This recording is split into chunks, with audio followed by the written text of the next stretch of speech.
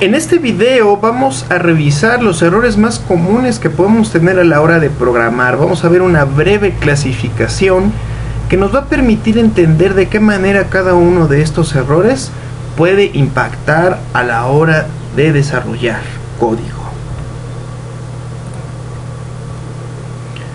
Los errores de la programación pueden ser clasificados en dos tipos. Por un lado tenemos los errores que pueden ocurrir en tiempo de diseño o compilación. Como ejemplo de ellos tenemos los errores de sintaxis. Como ejemplo a la hora de estar programando, ¿verdad? Estamos aquí codificando un hola mundo y al finalizar la sentencia omitimos el punto y coma. Se nos olvida. Pues a la hora de depurar.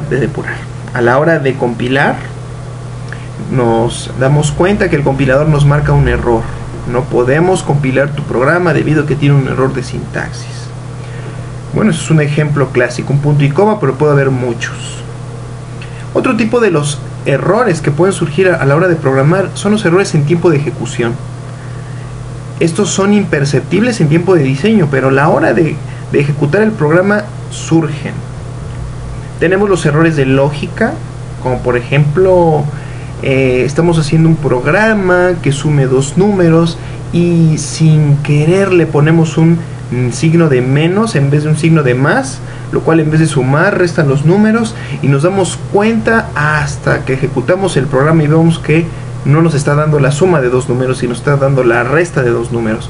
O empezamos a codificar un pequeño programa que va a imprimir la lista de los nombres de unos alumnos y de repente nos empieza a imprimir sus calificaciones. Algo ocurrió que estamos obteniendo un resultado diferente al esperado.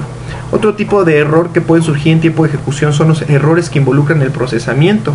Esto es, cuando el sistema intenta procesar pues algo que no puede manejar. Un ejemplo de ello es una división por cero. Supongamos que creamos un programa que pues va a obtener la división entre dos números que son ingresados por el usuario. De repente el usuario dice, sí, quiero dividir 5 entre 5 y el resultado es 1, por lo tanto no. Dices, el programa está funcionando, dio 1, está muy bien, pero ¿qué pasa a la hora cuando el usuario se le ocurre decir 5 y en el segundo número pone 0?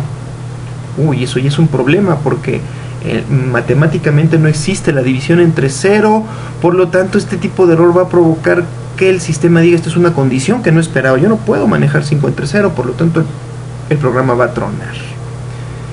Estos son básicamente los tres tipos de errores que podemos encontrar: errores de sintaxis que ocurren en tiempo de diseño o compilación, errores de lógica y procesamiento que ocurren en tiempo de ejecución. A continuación, en los siguientes videos vamos a ver un ejemplo de cada uno de estos errores de tal manera que podamos entenderlos más ampliamente.